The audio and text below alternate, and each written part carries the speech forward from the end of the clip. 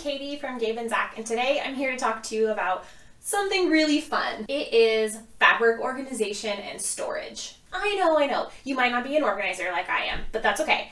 Everyone has fabric. Everyone needs fabric for their projects. Let's just talk about what we do with it once we get it in our homes. I know that each person has a different situation on their fabric storage. You might have a whole room, you might have a shelf, you might buy on demand, but everyone can use a few tips and tricks and different techniques on how to store their fabric so that you can find exactly what you want when you need it.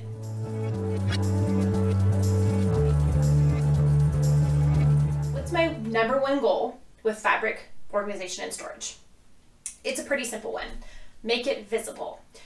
Whether you have it behind a closed cabinet or out in the open like my shelves, so that you can find and pinpoint a fabric that you need when you need it. The current techniques that I use make it so that you can see the prints, you can see the colors a lot easier, and that just speeds up the time and it helps me with my decision-making process for sewing garments. What do we do? What's the first thing? Well, today I have 4 different techniques or ways to fold or roll the fabric.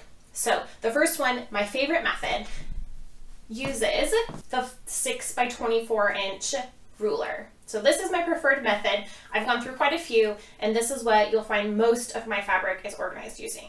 I'll show you how I do that. The second method is using a comic board. These I buy on Amazon. This one is 7.5 by 7 by 10.5 inches. You can use whatever size works best for you, and you'll fold the fabric and kind of roll it around this. This works great for fabrics that are looser, like wovens, and then I use this also for cotton wovens. Another way is you can hang your fabric. This is great if you have a closet space or you have limited shelving in your area. Hanging fabric can work as well. The last method is the rolling method. I'll tell you what fabrics I prefer for this method. I have seen people use this exclusively for all of their fabric. It's not my preferred way, but it might be yours.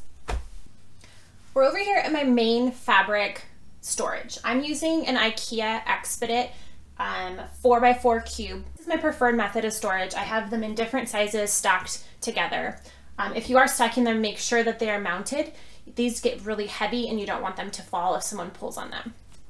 So what I've done is, for organizing, this whole column is cotton lycra. So I have cotton lycra solids, cotton lycra prints, cotton lycra stars and splatter, and then cotton lycra stripes.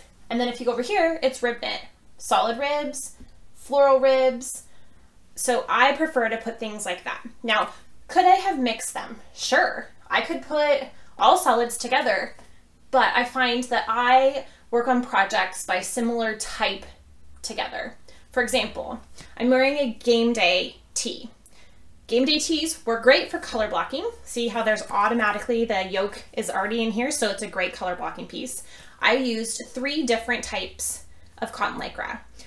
This would have been kind of odd or awkward if I had used cotton lycra, rib, and brushed poly. They're all different types of fabrics. They work together differently and they feel differently. So by putting things in a similar area, I could pick the white neckband, the print, and the stripes all from a similar area. Makes it much easier, especially for a pattern like this that has inherent color blocking.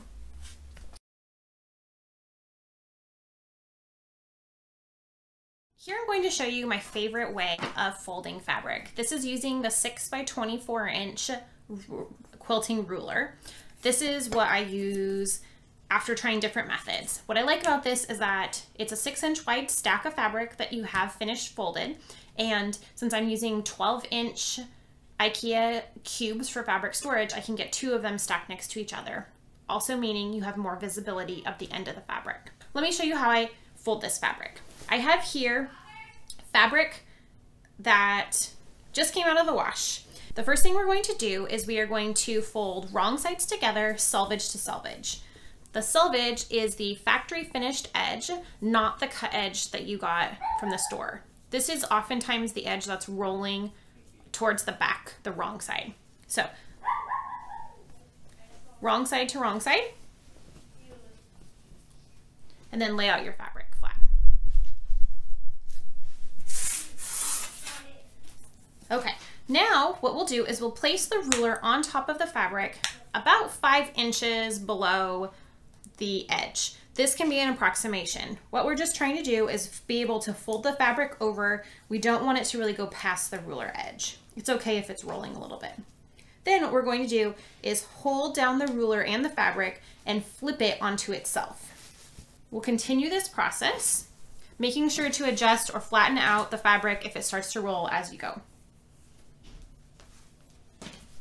Okay, now, if you have at the end a little bit of fabric that's rolling over, to make a finished edge, all you need to do is pull back those 2 layers a little bit and kind of fold them under, and now you have a flat finished edge here. The only thing left to do is get the ruler out. The easiest way to do this is to hold your hand on the selvaged edge, not the folded edge, and hold the fabric down that way, and then reach your hand inside of this rolled up and pull out the ruler.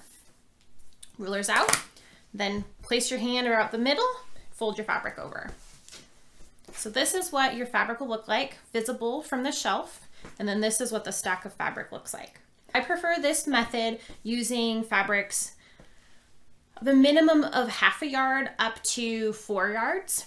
I don't prefer this method with really bulky fabrics as it becomes really difficult to fold them on themselves. That's what it looks like.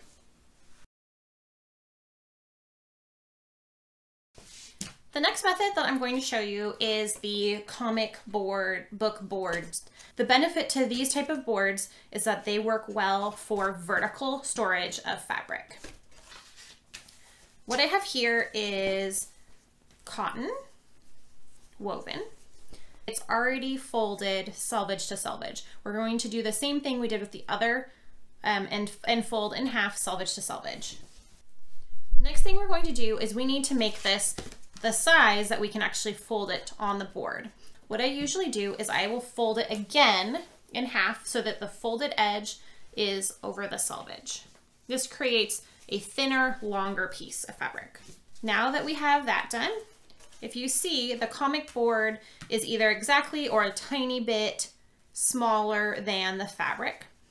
And then we'll do the same thing we did with the knit fabric. We'll just fold it over this board. But in this case, the board will stay in place. We won't be removing it. End of this can be finished. If you prefer, you can use fabric clips like you see at the store, or a rubber band or paper clip to clip the ends so that this doesn't come undone. I wouldn't recommend any type of a metal clip if you're planning on storing these long term this way, because you don't want it to impact the quality of the fabric. And then this is what this looks like on the end.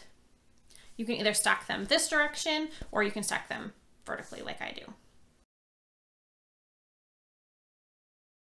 Another way to handle your fabric is by rolling it. My favorite way to store swim, because it's kind of slinky and shifty, is by rolling. I also store my scraps as roll. You need to get it into a manageable size to be able to roll it. It doesn't need to be uniform in size. I just kind of fold it down until I can start rolling. So I usually do selvage to selvage, and then I will fold the raw edges in and then the folded edges in. So it's basically in thirds. And then just kind of start rolling. Now, rolling, I like for anything 1/4 yard up to 2 yards. Anything larger than a 2 yard cut gets a very large roll. This is 1.5 yards. And so this is what it looks like. You could put a rubber band around it if that's preference, but I usually just shove it into my swim bin. The last way to store fabric is by a hanger. You do want to be careful with hanging fabrics that are knits. Knits have a tendency to stretch, and by hanging them, you are making them stretch with the weight of being hung. I only prefer to do hanging with woven fabrics. I just fold it however wide it needs to be for the hanger. This fabric is a little narrower so I'm able to fit it on here. Pull it through, and then it'll just kind of hang like this. Let's not forget about scraps though. So scraps, I use IKEA Drona bins. These fit into my IKEA Expedit system, cube system, and I have different scrap bins for different types of fabric. So this one is for heavy knits, including French terry, pont, and Sherpa. And then I have another that has brushed poly, rib knits, tri-blend, and I've used the rolling method so that these are easier to locate and pull out. Thanks for joining me today to learn about how I organize fabric, and I hope that you enjoy some of the techniques that I utilize for folding, rolling, and hanging my fabrics in my stash. Hopefully this makes you excited to try out some new Love Notions patterns, or even do some color blocking like on the game day tee. I find it's so much easier to get inspired when I can visually see my fabrics in front of me and don't have to sort through everything, where I know where it is. If you have any more questions or ideas on ways that you organize, please feel free to leave a comment below. Otherwise, have a great day.